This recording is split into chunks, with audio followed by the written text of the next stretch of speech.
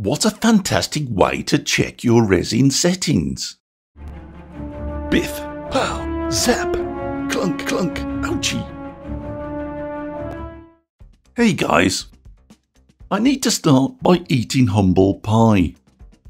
This concept, which you will come to know as the cones of calibration, was first made known to me by its creators, Table Flip Foundry, not long after it was released. And like many new concepts, it was largely ignored, even by me.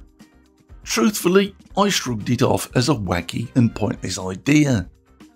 But having been prompted by several people to try it recently, I've got to admit I was wrong. This is genuinely a clever idea. So what's it for? Well, when you buy a new resin printer, or even a new resin, you need to add settings to your slicer to get that ideal print. You can try to find these settings by searching on the internet, but as no two machines are the same, it's better to calibrate the resin settings yourself. Now, a couple of weeks back, I received the Uniformation GK2 printer to review. I had some Anycubic Craftsman Grey resin that I wanted to use, and, of course, I knew there was no way the correct settings would be available for me back then. So I did what I've told you guys to do before. I printed a range of exposure tests. Personally, I like the one provided freely by Frozen, but there are others out there. I made my best guesses based on my prints, and the rest is history. The problem with this method of calibration is that a lot of it is subjective. The differences between exposure prints are often so subtle that it really can be a matter of guessing which is best. So after that review, I decided to test the cones of calibration and see if that would be an easier method. It's a simple print, freely available from the creators, and I'll place a link in the description for you. It takes about 40 minutes or so to typically print, and once done, you simply inspect it. There's a success side and a failure side to the print. If the settings you use are correct, the success side should look like this. 10 cones perfectly printed, meeting in the middle.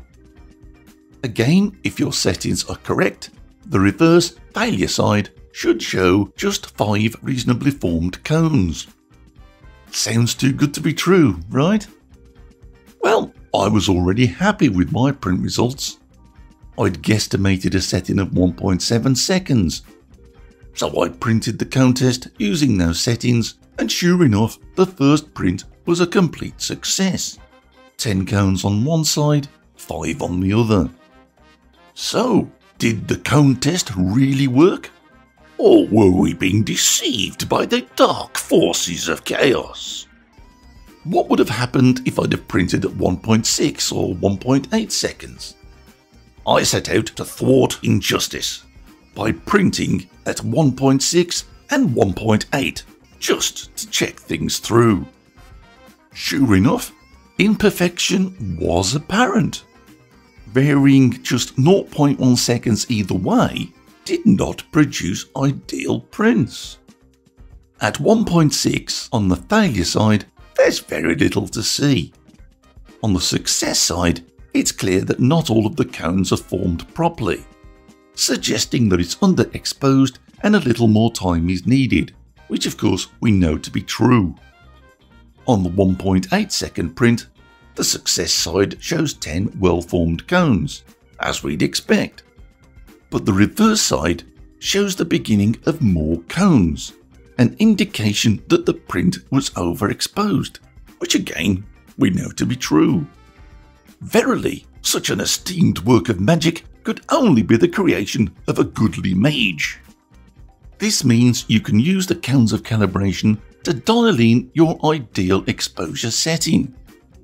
If the cones on your success side are not fully formed, then you need to increase your exposure time. If more cones begin to spawn on the failure side, then 'tis the work of perverse chaotic demons, and you'll need to reduce exposure time. The real question is, Should you dial in your resin using the cones? Is this the perfect method?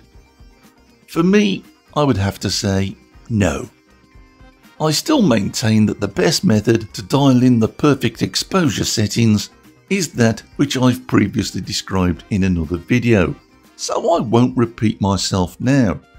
But put very simply, these take about 10 minutes to print. These take about 40 minutes to print. That means I can produce 4 of these for every one of these. And that could very easily be enough, especially as your experience grows. However, I think it's important that I clarify a few things about this earlier video. These prints here are a little curly, and that's because I UV cured them. I did that because I knew that I was going to be handling them a lot for the video.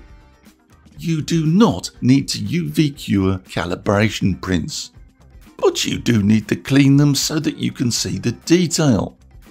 For me, I find the best method is the ultrasonic cleaner, as this does a brilliant job of cleaning whilst leaving the fine detail in place. Ordinary wash and cure stations can damage the fine detail, though you can try things like clamping the prints to something heavy or using a net or what have you.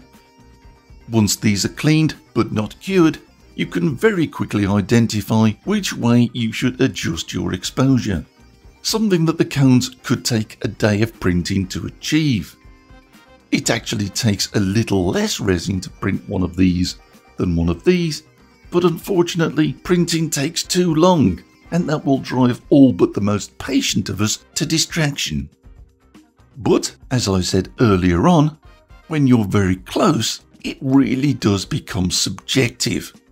You could easily guess incorrectly and spoil what would have been otherwise a perfect setup. Well, here's where you can use the cones. This is an ideal time to put your guesstimations to the test.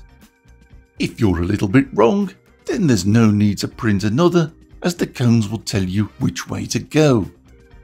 So yes, the cones of calibration are genius and do have their place.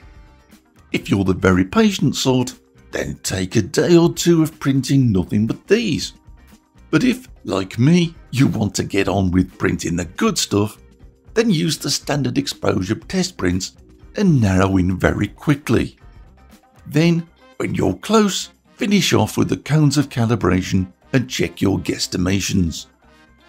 One word of caution though, sometimes Table Flip Foundry tell us you'll get an anomaly.